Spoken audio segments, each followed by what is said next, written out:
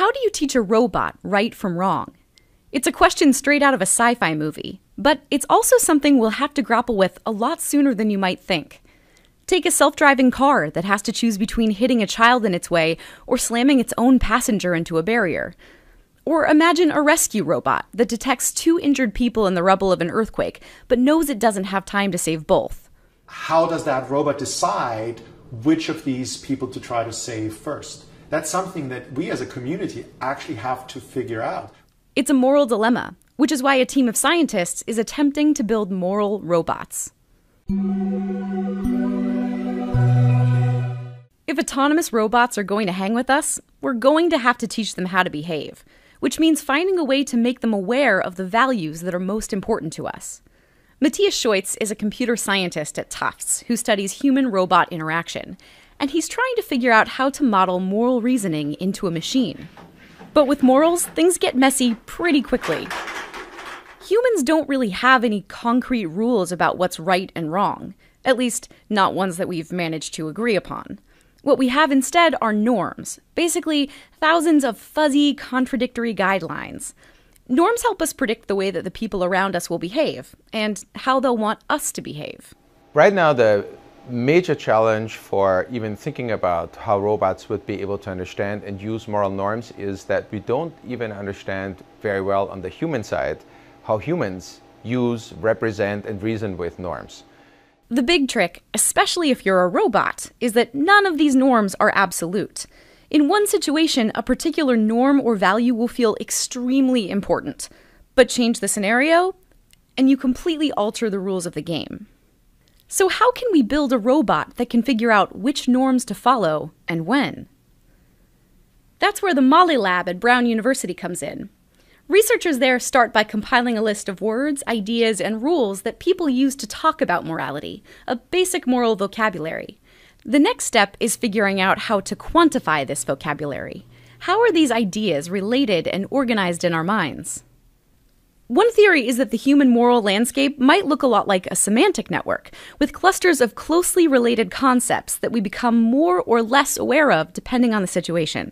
Our hypothesis is that in any particular context, a subset of norms is activated by the particular objects and symbols and general knowledge we have about that situation.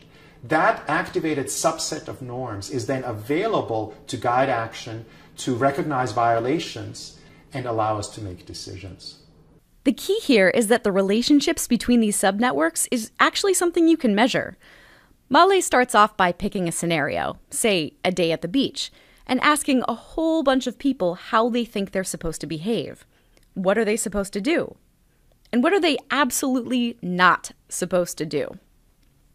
The order in which participants mention certain rules, the number of times they mention them, and the time that it takes between mentioning one idea and another, those are all concrete values. By collecting data from enough different situations, it's possible to build a rough map of a human norm network. In the future, a robot might come equipped with a built-in version of that map.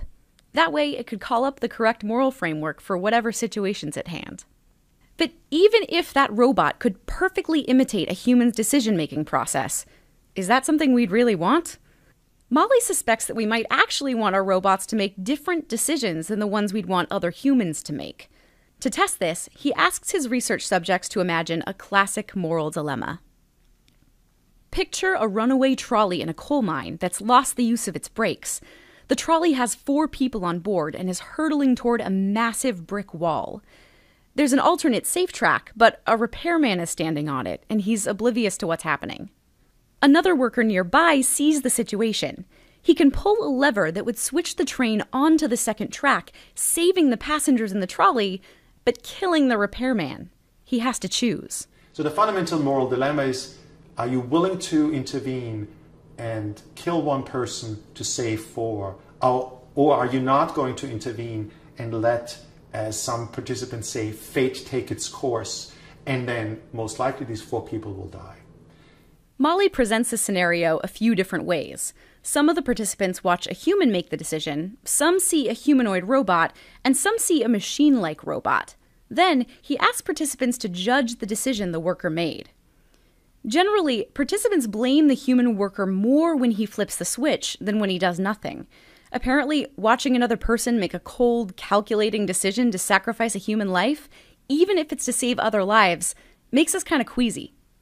But evidence suggests that we might actually expect a robot to flip the switch.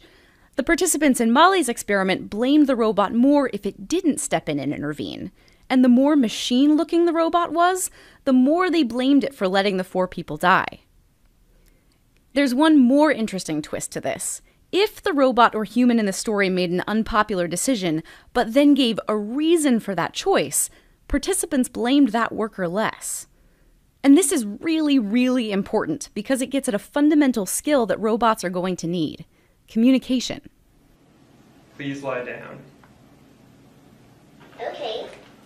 Back in Matthias Scheutz's lab at Tufts, they're working on that exact problem. They've programmed a little autonomous robot to follow some simple instructions. It can sit down, stand up, and walk forward, but they've also given it an important rule to follow. Don't do anything that would cause harm to yourself or others. Walk forward. If the researcher gives the robot an instruction that would violate that rule, the robot doesn't have to follow that instruction, and it will tell you why it won't. Sorry, I cannot do that as there is no support ahead. Please walk forward. But it is unsafe. The researcher can then give the robot new information, and the robot will update its understanding of its little world and decide on a different course of action. I will catch you. Okay. Please walk forward. Okay.